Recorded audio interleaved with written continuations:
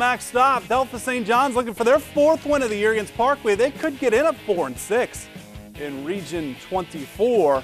St. John's on offense. Hand it off to Nick Martz, senior. Gains 9. Then it's Martz again, faking the handoff to his outside. Finally brought down for a first down and a 15-yard pickup after a couple Panther stops. Evan Hayes runs up the middle. Blue Jay first down. Next play, Martz looking downfield to Eric Votes. He votes for a touchdown, but gets down at the 3. So St. John's would give it to Austin Hine, who wrestles his way in for a touchdown, putting an end to a 6-minute drive by Coach Schulte's Blue Jays. Parkway offensive now. Justin Barna to Bailey Rodriguez. Dodges some tackles. That's a Panther first down.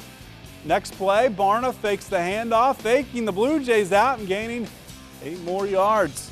After 2 St. John stops, Barna takes matters into his own hands, scrambling to the outside to the 3, and then finishing it off with a QB sneak does the sophomore Barna.